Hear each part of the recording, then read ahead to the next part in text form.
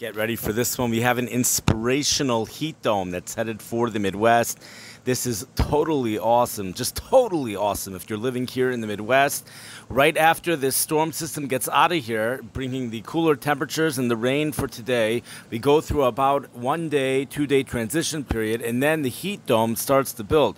We have an mid-level ridge at the 500 MB level, 591 decimeters, centering itself right over southern Illinois and southern Missouri for Saturday, for this upcoming Shabbos, the first day of the Sukkot holiday. Temperatures soaring well into the 80s for places like St. Louis, where the weather is very predictable, along with much of the Midwest. In fact, as you head further west, where there's less moisture, temperatures going into the 90s. High in Omaha, Nebraska, highs in the low 90s. They will be under a south wind, perhaps even a southwest wind. Places like in St. Louis and Chicago will not be under the warmest winds possible, will be under southeast winds, south winds, temperatures still making it well into the 80s. Mid-80s, says the European computer model for St. Louis. Chicago, Illinois, if you look at it, has highs in the low 70s, but we will see high temperatures going into the low 80s here for the Chicago area. There is an easterly component to the wind, which might help bring those temperatures down, but this is really a blocking high. This is called an omega block, and this is something which is an ideal situation to take place right over Sukkot. Ideal sleeping conditions for those of us that are sleeping outside. It's called basically a hut without rain protection. Rain-free for Friday night, Saturday night. Those are the nights. And then Saturday and Sunday, we're looking for high temperatures going well into the 80s, widespread 80s across the Midwest. Even the south central states, temperatures do get a little bit hot as you head into Texas with temperatures in the 90s. 80s during the day means temperatures in the 60s at night, perhaps upper 50s. Room temperatures 59 to 86 degrees.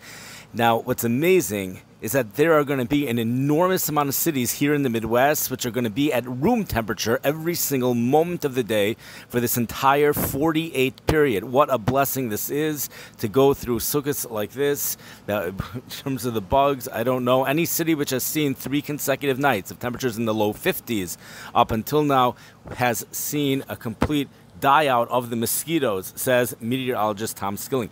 This blocking high here for an extended warm spell all the way into at least the mid part of next week.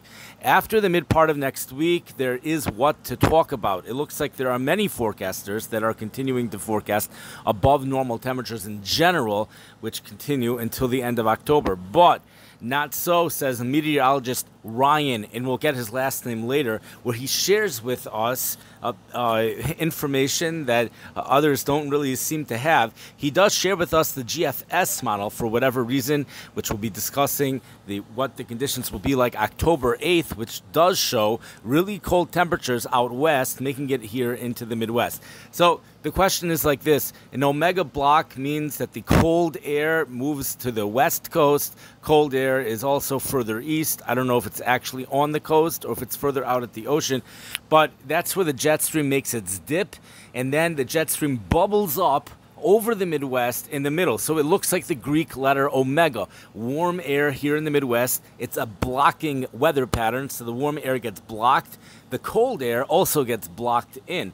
But eventually, forecasters say the cold air out west will make it into the Midwest.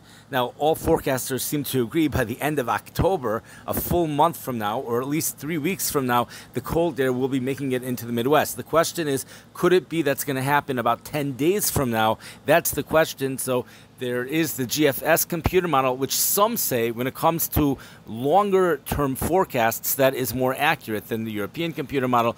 It does show the cold air out west making it into Iowa and into the Great Lakes region at a time when there also will be precipitation. So it even shows the first snowflakes of the season occurring at that time, which would be towards the end, towards the final days of Yontif, along or perhaps a little bit after that, but that's for places in the upper Midwest.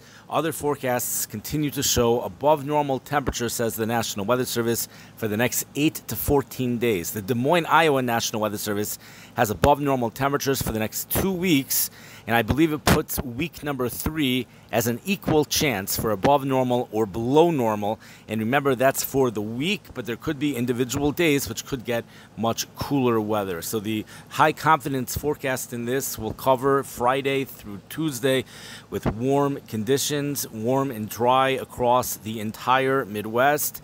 Room temperatures expected 24/7 through that period, with a couple exceptions. Temperatures going into the 90s in Omaha, Nebraska, with a dry heat probably for a little bit on Saturday, as again that 591 decimeter high pressure ridge makes its way into the southern Missouri, southern Illinois. It weakens a little bit after that, but it remains anchored over the region before the next system starts to make an arrival. And we'll see if that ridge is able to keep it out of our area. It's actually going to be this ridge which is going to push the current system out of our area, because the current system got locked out of the jet stream. It's cut off from the jet stream, so it's having a very hard time moving out of here. And those types of things are difficult to forecast exactly when it will be out of here. So I wish everyone a wonderful week. Have a wonderful day. Stay safe for today. There is rain, periods of rain, especially during rush hour here in the Chicago area. Even thunderstorms, as we pointed out last night. The thunderstorms actually already happened, so that was accurate. And then again during rush hour. But enjoy the really nice extended spell of warm weather that is to follow starting up on Friday. A few rain effect lake showers is possible Wednesday or Thursday for areas near the lake. Have a wonderful week.